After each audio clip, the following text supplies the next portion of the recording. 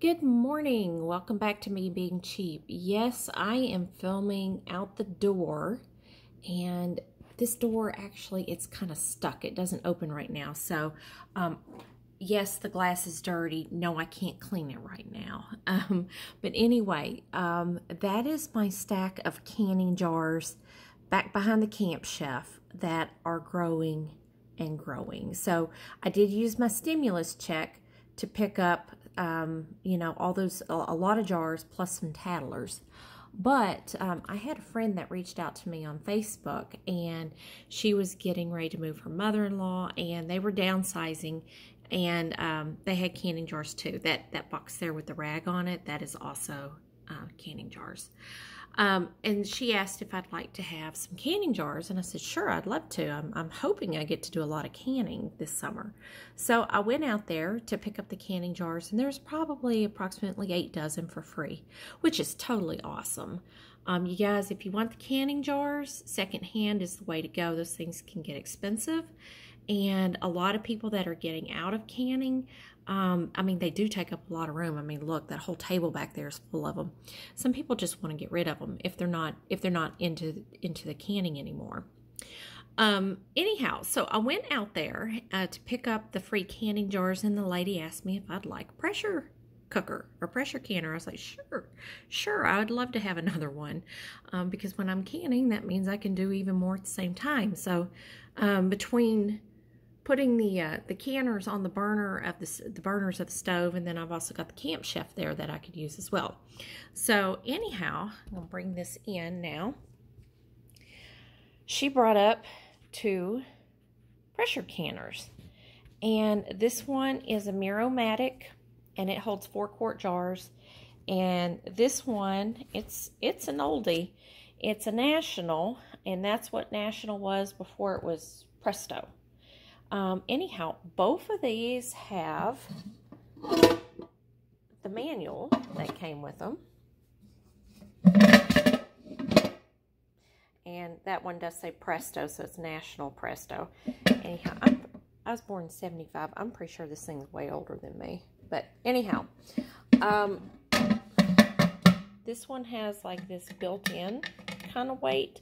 I have not used that type before, so I'm going to have to experiment. But what I did do is this one's got the gauge. So I had this tested.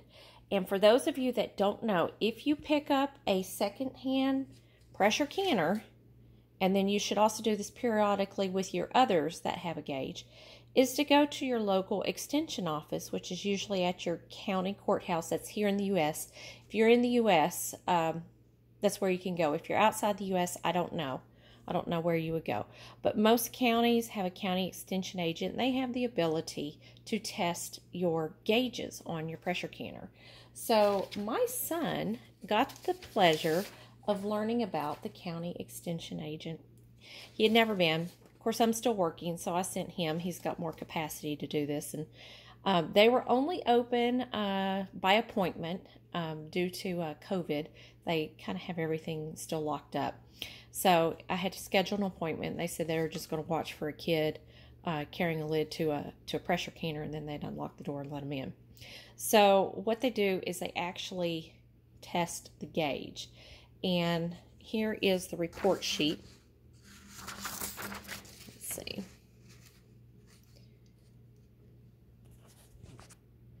And so they tested at 5, 10, and 15 pounds. And when testing at 5, it was reading 8 pounds. When testing at 11, it was reading 15. And when testing 15, it was reading at 20. So they recommend that if it's off by plus or minus 2 pounds, that you replace the gauge. So this is the gauge. And they actually said that it's in good condition, but it's not reading accurately. So they did even print this off for my son. It is a list of parts, and this is from Presto, and the replacement gauge is like $18. And then this is the order form, or you can go online and do it. I'll probably do it online. It's a little bit quicker. So, $18, but I got a free pressure canner. I am hearing that you can't hardly find canning stuff. I don't know if that's true or not. I did look online, and a new one about this size made by Presto is about $99. So to get one that's in good condition, still has the rack, the manual, all I have to do is replace the gauge for $18. That's not a bad deal. This one has this one has the weighted gauge. It's the little round circle, and you put it on depending if you want 5, 10, or 15 pounds. I tried this one out the other day, and actually weighted gauges are my preference. I find that they're easier. So there's nothing to test here as far as a gauge or anything. But I did test this out the other day, and I did not notice this little thing here. I haven't seen one like this before. My other Miro pots don't have this, so I'm not familiar. I need to read the manual to see what that is. But when I was trying to can with this one, I did notice that most of the steam was seeping around the handle. So I don't know if I didn't get this locked down properly or if this is actually broken. But this did not work for me, so I actually had to take the jars out and put them in my other pressure canner to can them. This seems like it's in good condition, but it does seem like it's a little loose in there, so I don't know if it was a problem with this, but yeah, I probably need to spend some time doing a little research to see what that is. But again, I could not get this one to come up to pressure at all. In fact, when I pulled the weight off, it made no noise at all. I mean, all the steam was just coming out around the handle. So if you guys have knowledge of this, let me know. I'm pretty busy right now. I probably won't get a whole lot of time to play around with this. I am hoping this weekend to go ahead and go in and order a new gauge for this one and get that going. That is something you can do yourself. If you have some basic tools, you can swap the gauges out. Okay, thank you so much for watching. If you haven't subscribed, please subscribe. I'm all about saving money. My channel got started as a get out of debt channel, ways to save money, that sort of thing. I do follow the Dave Ramsey principles. I have been debt-free for quite some time. I did pay off my mortgage.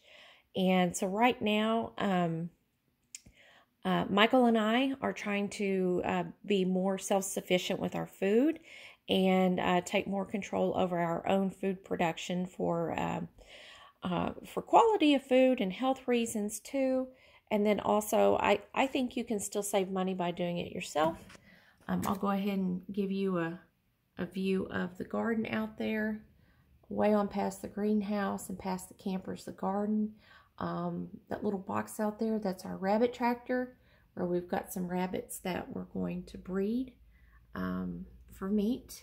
So anyhow, thank you so much for watching. Please like, comment, and subscribe. Appreciate it. Have a wonderful day. Thank you.